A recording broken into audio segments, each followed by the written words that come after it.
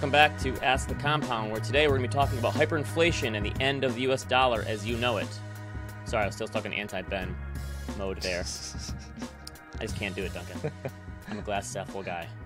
Today's show is sponsored by our friends at YCharts. YCharts provides basically all of the charts we do for this show, for my blog, stuff I post on the internet, on Twitter, stuff we use on Animal Spirits, what are your thoughts, all that stuff. They just posted a timely new chart, the top 23 charts of 2023.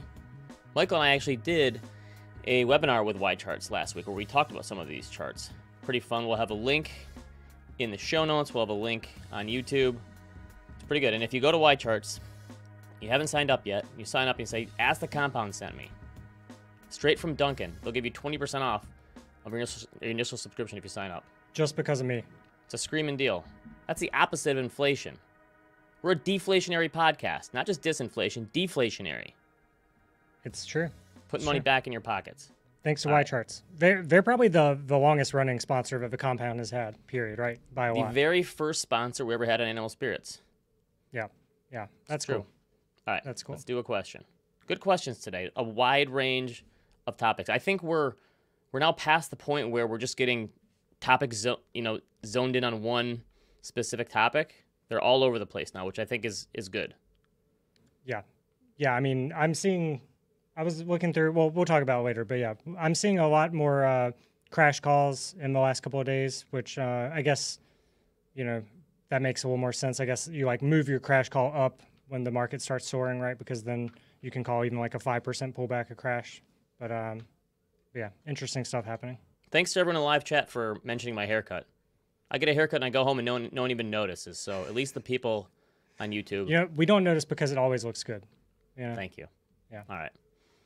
All right. But wait, before the end of the show, can we pull up the picture of you with the haircut from, what's the guy's name? The country singer. Nicole Kidman's husband. John's going to pull it up before the end of the show. I'm drawing a blank on this. Emo Duncan. Is it Keith Urban? Keith Urban, yes. You have a Keith Urban haircut from when you were like a teenager. Oh, you're talking about when I was like a freshman in college. Yeah. Okay. Yeah. Yes. Okay. By the end of the show, we got to see what John can do. First question. Okay. Up first today, we have a question from Andrew. My father-in-law recently came into a decent-sized inheritance and is trying to decide what to do with it.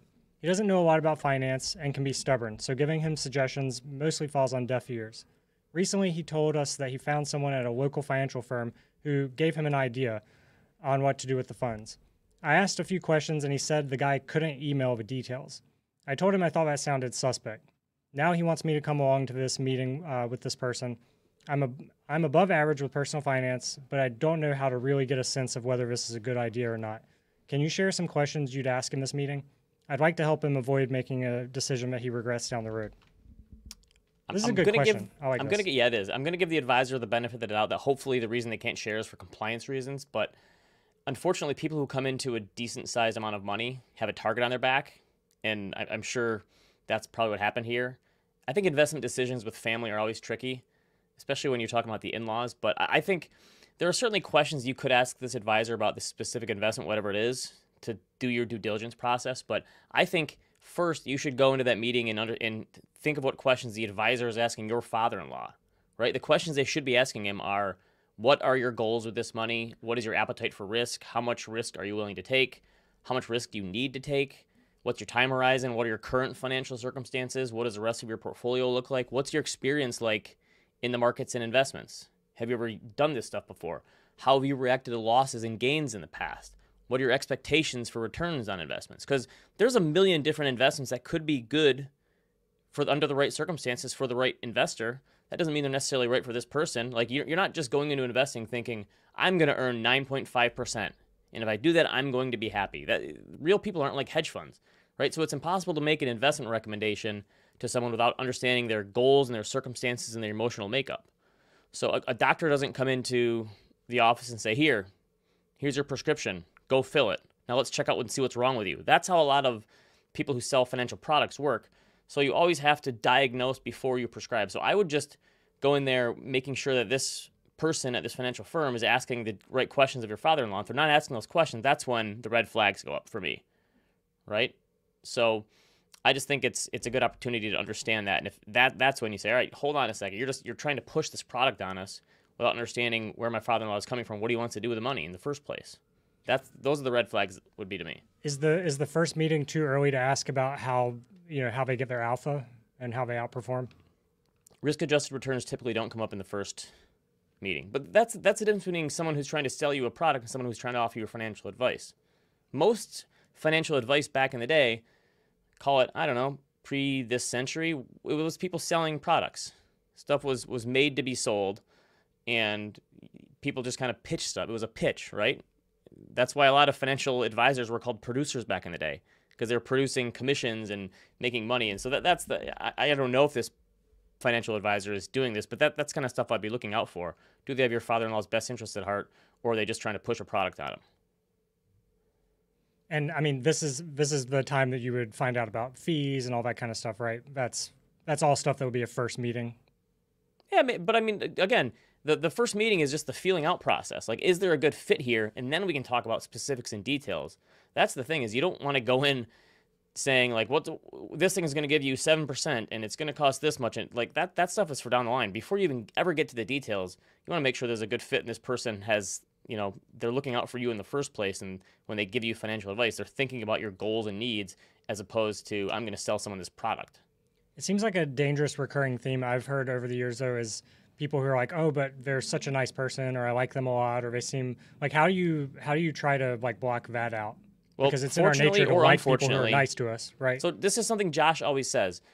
Whether this is right or wrong, people work with people that they genuinely like or respect, right? It's not always the smartest person in the world. Sometimes it is, but most of the time it's someone that is endearing to you or shows some empathy or whatever it is, and it's not always the person that's specifically right for you. And people do have a hard time sometimes turning someone down, right, and saying no. I think it's okay to take your time here and make your father-in-law realize that they don't have to rush into anything. There's no hurry with this stuff. Get it right the first time so you don't make a mistake. Yeah, it seems like kind of a potentially lose-lose situation for the son-in-law, though, right? Yeah, because if they talk him out of it, and it is a good investment and it makes him money, then you look like the jerk for talking him out of it. But that's kind of stuff I would tell your father-in-law to look for is this person actually offering advice, or are they just trying to pitch you a product? Yeah. There's a big difference. Good advice. Next one. All right. Up next, we have a question from Durga. I know that owning a home is not for everyone. I particularly appreciate your point about maintenance and upkeep after visiting a fairly recently constructed home that within about 15 years needs a lot of repairs. If I've decided that I'm a renter forever, do I think about investing in REITs to get more exposure in real estate? If yes, what do you think would be the pros and cons, and what percentage should it be? I'm a target date fund investor in my retirement and brokerage accounts. And just for everyone, like all the young people that are new here, maybe just explain what a REIT is real quick too. Real estate investment trust, and it's typically a fund that invests in commercial real estate. There could be a little bit of residential in there, but mostly it's commercial. And because of the way they're structured, 90% of the money has to be paid out, so it's a high income fund. So it's better to be put into some sort of retirement strategy because it's going to be paying out a lot of income. If you own a target date fund, you probably already have some REITs in there. You're probably pretty well set. Even if you own a total stock market index fund like VTI or a total world fund like VT, REITs make up like 3% of the total. So you already have some exposure to REITs. So John, show up the first chart here, but I don't necessarily think you need REITs to offset owning housing. So this is the Vanguard Real Estate ETF versus the total stock market index fund for the US. You can see the performance from, the early to mid 2000s when this fund first came out, pretty much through COVID, were pretty similar. The stock market has outperformed since then. John, throw the next one. This is correlation. I'm doing some portfolio management stuff here. There is some diversification benefit here, but most of the time these things are going up and down together. It's 0.66, almost 0.7 correlation. That means there's a strong correlation. It's not like 1-to-1. So there are some diversification benefits from year to year. You can do a chart off, John. So in 2020, REITs were down 5% when the S&P was up almost 20. The next year, REITs rallied more than 40% when the S&P was up 28%. 2014, REITs rose more than 30% while the S&P was up a little more than 13. And in 2013, REITs were up just 2% when the S&P gained 32%. So there are years where you could use REITs for rebalancing purposes. So from a diversification portfolio management perspective, sure, I could see REITs adding some value. I wouldn't necessarily compare those benefits to owning a home, though. REITs are, again, mostly commercial real estate, not much residential. They're more diversified, so that's nice. And there's some leverage involved in these commercial real estate transactions, but not nearly as much as most homeowners take out when they take out a loan. And one of the biggest benefits of owning a home is that fixed rate mortgage is an inflation hedge, right? REITs are also more of a liquid market, so there's pros and cons to that. The pros are it allows you to rebalance and trade more often if you need to get the money in or money out. But John, throw up the drawdown chart. This is the drawdown chart for the Vanguard REIT fund I was talking about. In the housing bust from 2006 to 2012, the U.S. housing market fell something like 26 or 27%. In 2008, REITs fell 73% at the bottom of the. It was way worse than the stock market. During the COVID crash, REITs fell 30%. At their worst point last year, they were down 35, I think, 30. So the housing market is not nearly as volatile as REITs. REITs act like the stock market in terms of risk. So I like where this person's head is at. They're trying to think about diversification and all these things. But I think if you take the savings from renting and not having to do a down payment and not having all the ancillary costs like property taxes and upkeep and maintenance and insurance and throw those into a more diversified portfolio, that makes sense. So do you need REITs? I don't think so if you have a target date fund. If you want to have REITs to be more diversified, sure, but I don't see REITs as a stand-in for owning a house. I think that's two completely different assets. You know, the thing that confused me when I first got into the market, I probably did what a lot of people do, and I would just sort stocks by like dividend and just started buying a bunch of You were dogs of the Dow guy. And they were like, well, these were like mortgage real estate investment trust or whatever. Annually, they have that 15% dividends or something, right? Right. Yeah. They have that was to one of the pay first out. ones I bought. Yeah. So they have to pay out the majority of their income in dividends. I actually wrote a chapter in my first book, A Wealth of Common Sense, about this, showing that these stocks had 15% dividends, and people were just couldn't believe it because rates were at 0%. But on a total return basis, a lot of these stocks did absolutely nothing because the price went down. So that's why like the total return thing matters more than the income. But yeah, I don't necessarily see REITs as a stand-in for the housing market. I think it's different assets. If you want them for diversification purposes and portfolio management, that's fine. I don't think they are a stand-in for housing. It seems like there's not a good one, really, because you've talked about how you bought Zillow, and during a roaring housing market, it really hasn't outperformed. Even the home builder stocks, you could think that those are a stand-in. They've been offsides from where the housing prices are. Housing is just it's a very unique financial asset, unlike anything else. And I think as long as you're diversifying into a portfolio of financial assets, I think that's probably fine. All right, next question. Another housing question next. Yep. Okay. Up next, we have a question from Octavia. Every personal finance A lot of blogger, good names today. Yeah, I'm liking this. We got some diversification of names. Every personal finance blogger says not to prepay a low-interest mortgage, but what if you're carrying PMI, which is mortgage insurance, right? Private mortgage insurance. Yep, I'll explain it. I have 2 of 30 years with a 2.6% mortgage with a low down payment in the home. Should I at least try to pay down enough extra principal to pay off the PMI and then resume the monthly payments? If not, what would your advice be? Okay, so I think Octavio is saying they're 2 years into the loan of 30 years. Good question, and one that's likely relevant to a lot of home buyers right now, because I think a lot of people are putting down less than 20% because housing prices are so high and mortgage rates are so high, they want to save some of that savings. So PMI essentially protects the lenders from borrowers who are looking for a larger loan relative to equity. So if you put less than 20% down, you put 10% or 5% down, it's a little riskier because they're letting you borrow more money. It's typically a requirement for those loans that don't have the loan to value of 80%. So most lenders require you to pay PMI once a month, and it's an escrow account. And if you have PMI, usually they make you put your property taxes in there as well. So you're going to be paying per month your property taxes, your mortgage payment, and your PMI. Sometimes your house insurance too.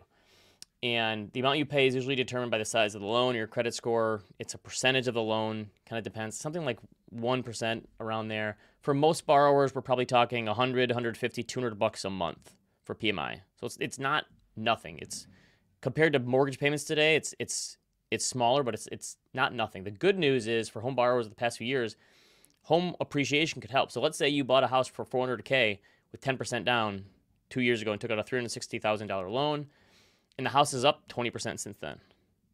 just on a price appreciation alone, the house is worth $480K.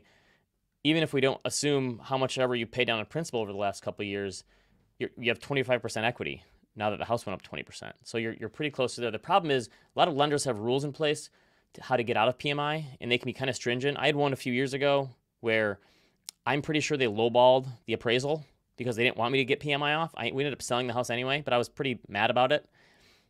That's a racket I can talk about for another time, the home appraisal industry. I feel like Zillow could do it way better than most home appraisers do, but I digress. So the first step would be talk to your lender and figure out, a lot of them will have you have to have the loan for 2 years. That's typically a requirement before you can do it. So this person does, so I think they should be okay.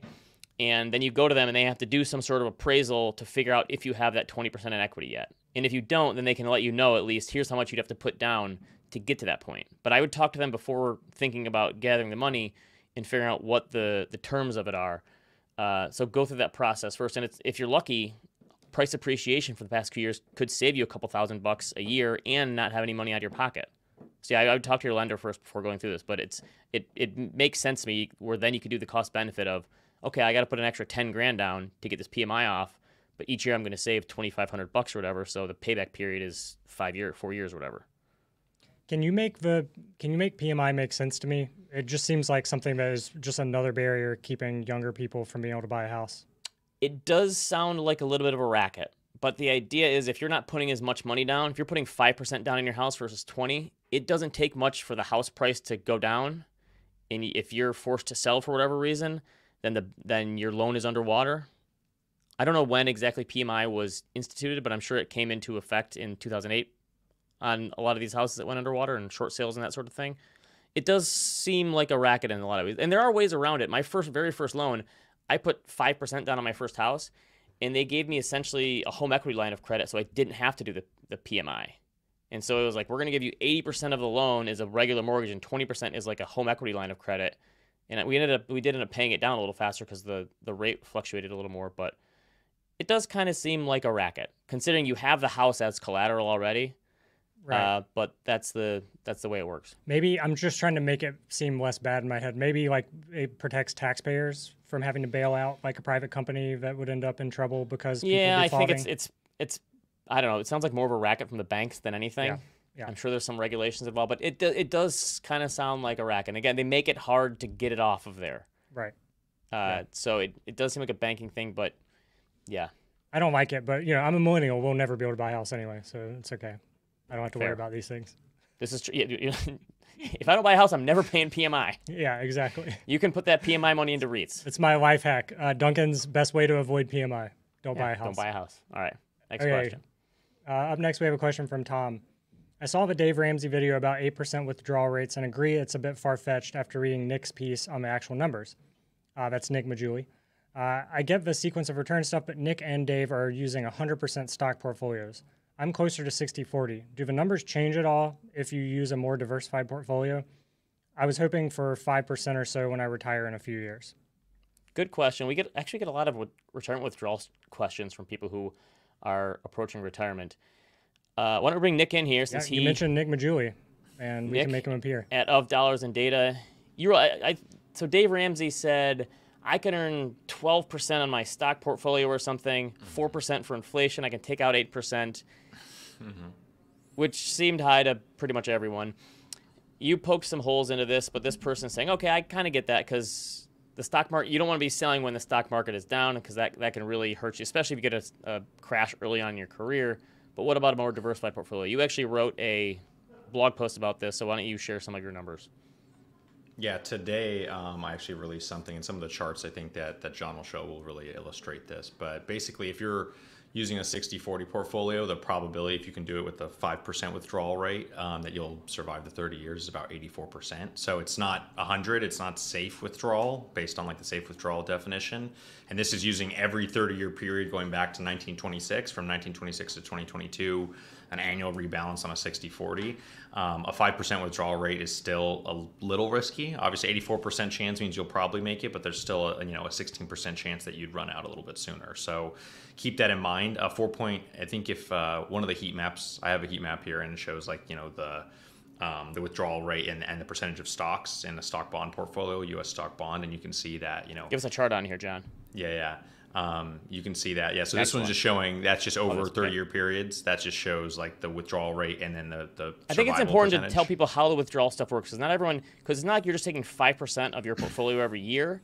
So so you said it at the beginning. How it's supposed to work is like, let's say you have $1 million portfolio. If you're using a 4% withdrawal rate, or let's say 5%, you would take $50,000 in your first year, and then every year you adjust that for inflation. So if inflation was 10%, next year you would take 55,000, right? And then if the next year inflation was 10% again, then you would take whatever 55,000 plus 10 more percent. Because most people don't want to see their spending each year fluctuate with the markets. It's great when the market is up, like this year when the markets are up. A 60-40 is up like 12% or something. That feels great. But last year when a 60-40 is down 15 or 16%, most people don't want to cut back. So they want it to be more regular and steady, like a paycheck.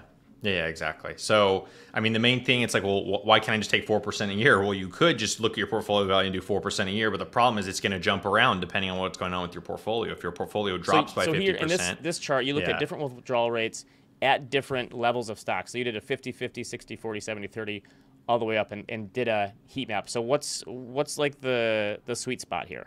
Yeah, so I mean, well, obviously 4% is like the safe rate for across every portfolio, but you can see like if you have a 60-40, you can go to 4.5%. And there's still a pretty good chance, 94% chance that you would make it through to the end.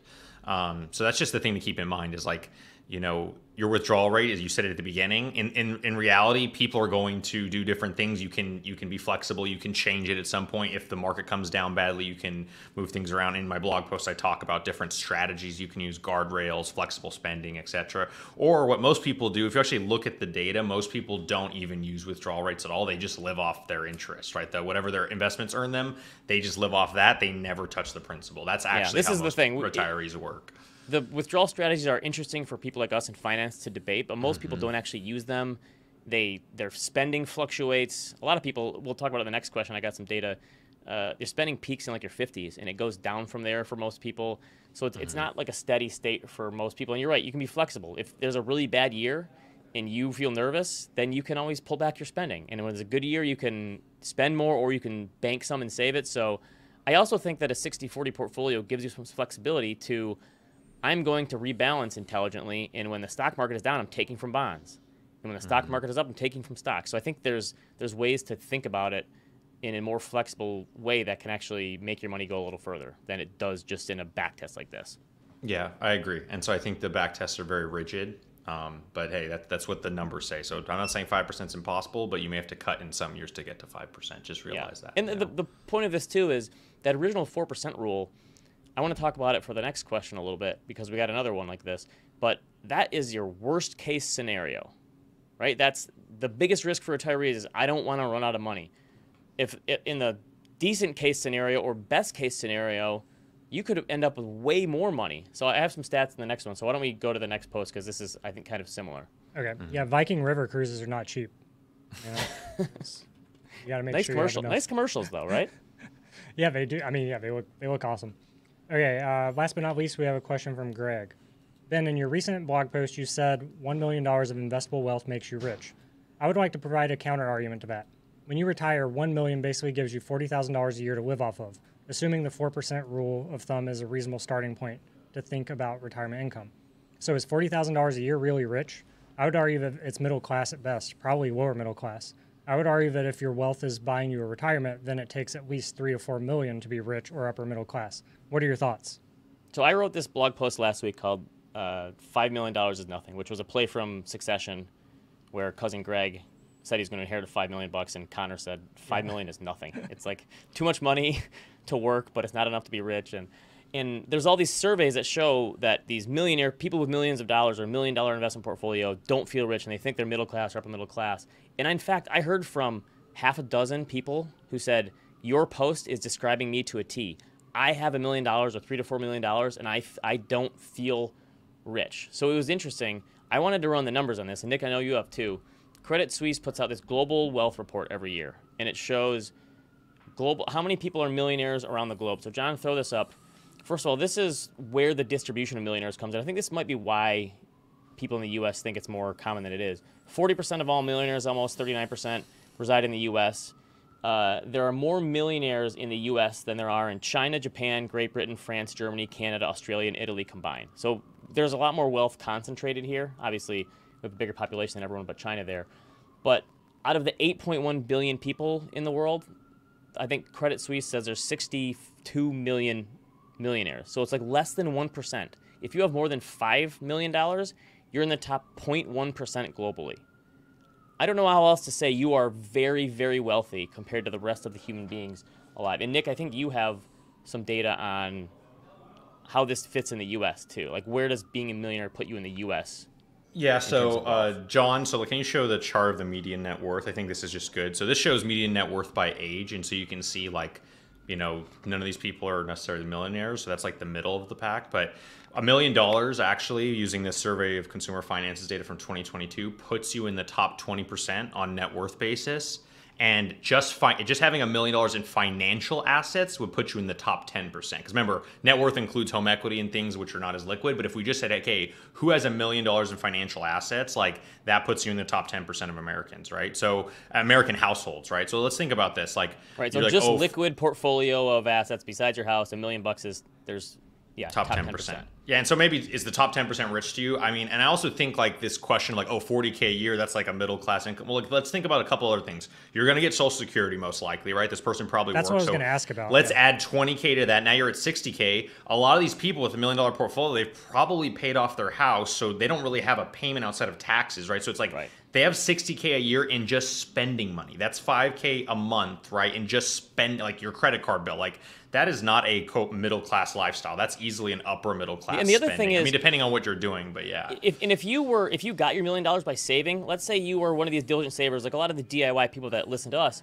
they might save 20 to 30% of their income. The rule of thumb is usually you'll have to recreate 70 to 80% of your income in retirement. If you save 20 to 30%, you're already there. You're right. Then you take the mortgage out, Social Security, and I think what a lot of people forget, it's hard for people to wrap their minds around this, is in the past, people's retirement plan was they literally died, right? If you have enough money so you have control of your time and freedom and don't have to work, then I think you're wealthy regardless of if that's $1 million or $100,000, right? If you just have the ability to sustain your lifestyle. The other thing about this 4% rule that we talked about, you've mentioned this before, and I think I looked at it, the Michael Kitces strategy. He did this study on the 60-40 going back to 1870. I'm guessing he used the Shiller data. Yep. And he said that in two-thirds of all scenarios for the 4% rule, again, the 4% rule is just kind of the baseline so you don't run out of money.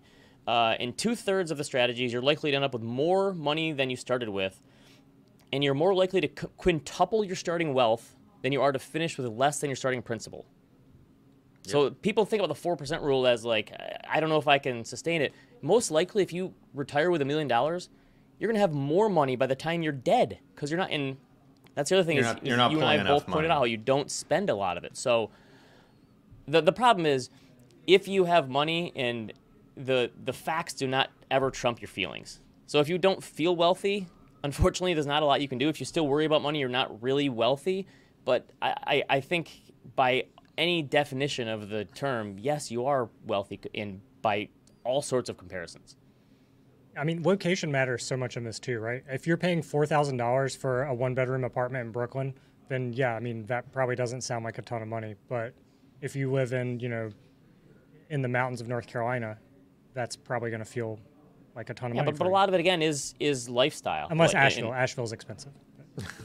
Good music, good live music there, though, right? Right, yeah. But yeah, I think, again, I don't think seeing these numbers is going to help make anyone feel any wealthier because I don't think facts really change people's feelings a lot.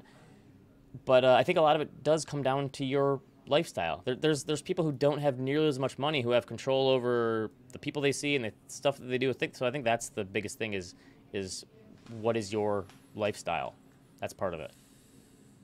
But the millionaire stats from UBS or Credit Suisse really surprised me. That it's a tiny drop in the bucket of people that have that much money. I mean, yeah, even looking at the U.S. stats, top 20%, top 10%, no matter how you cut it, like, you're definitely upper middle class. I don't know, what do you define as rich? Is the top 10% rich? That's debatable. Obviously, globally, it's rich, but it may not be rich in the U.S. It's up to kind of how you define rich. And I did have one guy come to me and said, you know what, I have a few $1 million.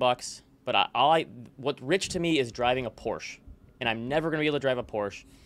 And so we sent him, what's the service, Duncan, where you can rent a Turo or something? Yeah, Turo. I told him, rent a Porsche for a week and see if it makes you feel any better. And it probably won't, but I don't know. I think you have to, I think you do have to find little ways of making yourself feel wealthy if that's the occasional first class ticket on a plane or something. Like, I think it's okay to treat yourself and give yourself, places that are going to make you happier and make you feel like you're a little wealthy if you have that much money. Because it's a lot of money. It is. Yeah, I think a GT40 would make me feel pretty happy to be driving around. But what's a GT40? Yeah. It's a Ford GT40. You watch Ford versus Ferrari. It's the actual consumer production version of that. Okay, good movie. Yeah. All right, go check out Nick's blog of Dollars and Data. He has a great post today on the 60/40 withdrawal strategies.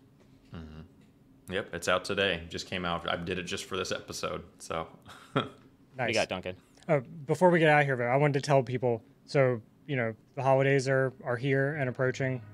If you're looking for a good gift to get someone in your life who is starting out in investing, or a kid that you want to learn about investing, I have the book for you. And it's from our very own Ben Carlson. This is a great book. We've talked about it before, but those of you that are new here, this is a great book. Plugging, Duncan. Thanks for the plug, Duncan. Yeah. I was just thinking, a lot of people they get the Oculus or Meta glasses or whatever, and they're like, I want to get something that's actually nutritious for my Give kids Nick's too. book a plug too. Just keep buying. Just keep buying too. Sorry, It worked I don't have again, that graphic Nick. ready. 2 years of a bear market and it worked again. We're back to all-time highs. It worked again. All the doubters. Sorry. I'll see you guys. I'll see you guys in the next drawdown. So. Thanks to everyone in the live chat as always. Remember, askthecompoundshow@gmail.com. If you want to send us a question, send us a question. Oh, there's Keith Urban. See, there's someone sent me this picture, and I did not know it was Duncan. Wait, when is that? College? That's 2005. That's my freshman year of college, Myrtle Beach, outside of the House of Blues, about to go see you guys both have. Nick has a long-haired picture too, when he was like an AC/DC guy. Yeah, his is real. That will not be showed today, but maybe on the next time. Maybe the next time I'm on. I'm the only one here without a long hair picture. Thanks everyone for watching as always, and we'll see you next time. Thank you guys. Thanks everyone.